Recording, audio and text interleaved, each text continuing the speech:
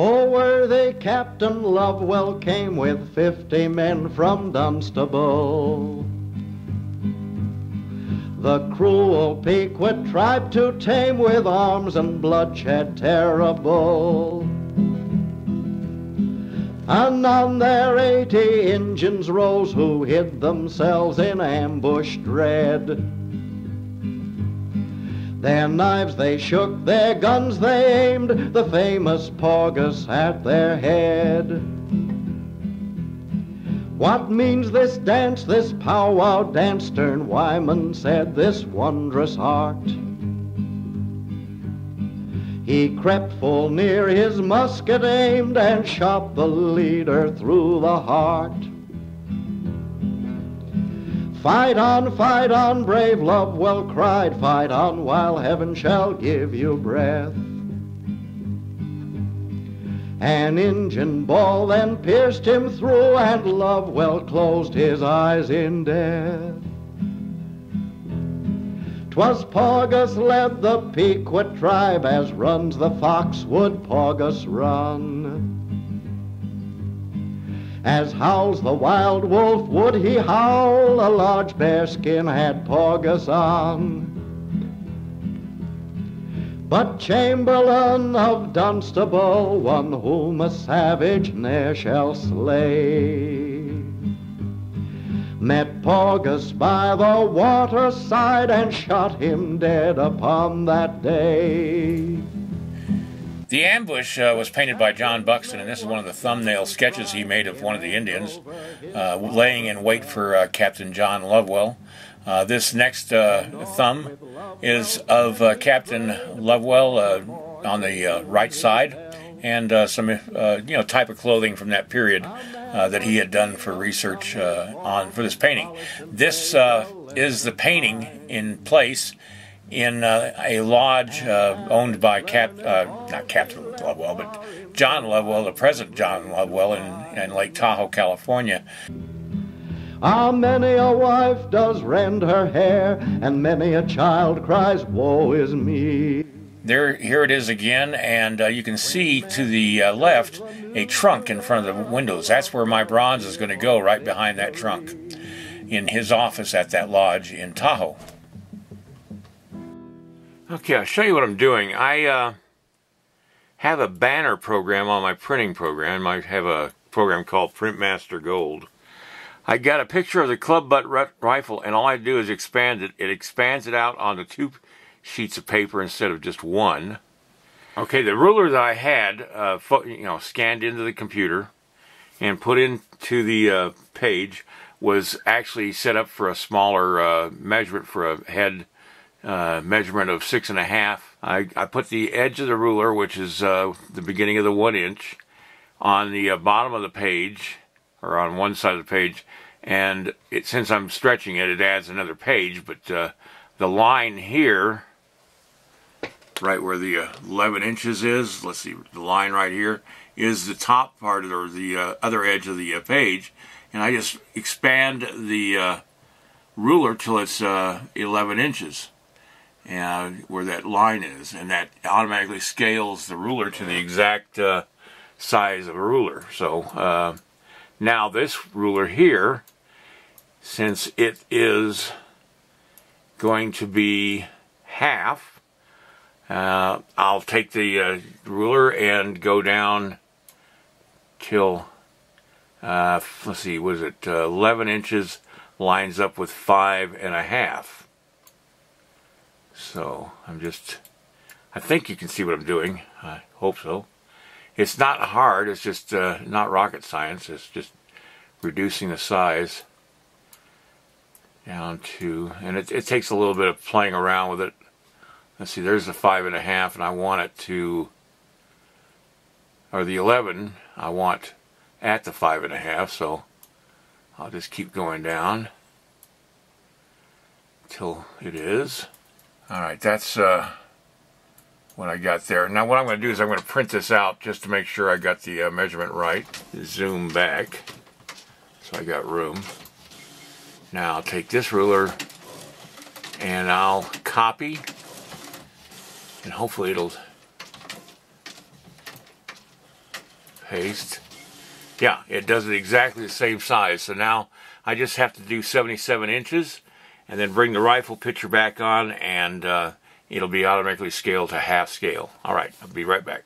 Alright, on a banner program, on my printing program, I've got 1, 2, 3, 4, 5, 6, and 6 feet, 5 inches, and that's about how the length of the rifle. 12, 24, 36, 48, 60, and 72, plus 5 inches, which makes 77 inches. Not the rifle, the musket. Always say musket, David. Never say rifle when we're pertaining to a musket. Okay. Line the bottom of the barrel up to the 12-incher there, and bring the barrel right to the edge right there. Now I just have to move all these off of here because I've got the measurement already measured out. So I move it off the banner like that, and then I put the rifle, the musket, up on the thing. Now the musket is automatically scaled to half life size. So let's print it out and see what it looks like. Alright, this is the musket that I'm going to be doing. This is going to be the barrel of that musket. It's, I don't know what size, wooden dowel, but I took the picture to True Value and found a wooden dowel that matches real close the diameter of the musket barrel. What I'm going to do right now is cut this out of my print here.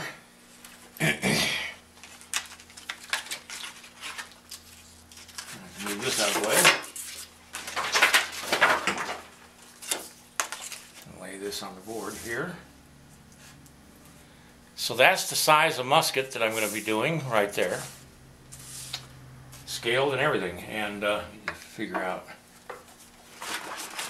Now see, this is blown up to the right size too, so I can see where the barrel ends, and it's right there.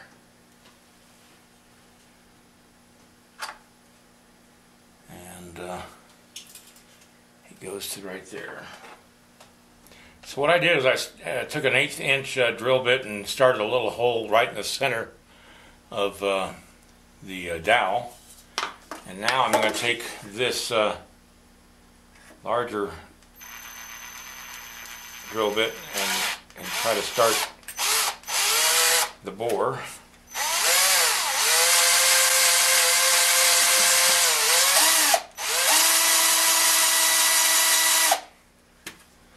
I don't need to go very deep, I just need to make an indication of the bore.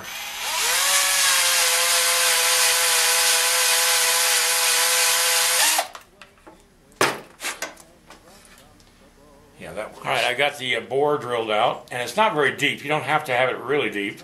You just have to have it deep enough to make the indication, or at least fool the eye into thinking that it's a full bore. But you got to still make it castable, so that can't be too deep. And so I've got that done. And it's close to being centered. I know it's kind of hard to see, but I don't have any other way of doing this. I withdrew a outline of the butt of the rifle, of the musket, or the Fowler, and I put the dowel down to see where the bottom of the dowel was, so I could have cut out a support for the barrel. Maybe a little bit of a support, not a big one, but just enough to hold the barrel onto the butt of the rifle. And now what I'm going to do is I'm going to just draw within the lines. I've already started there.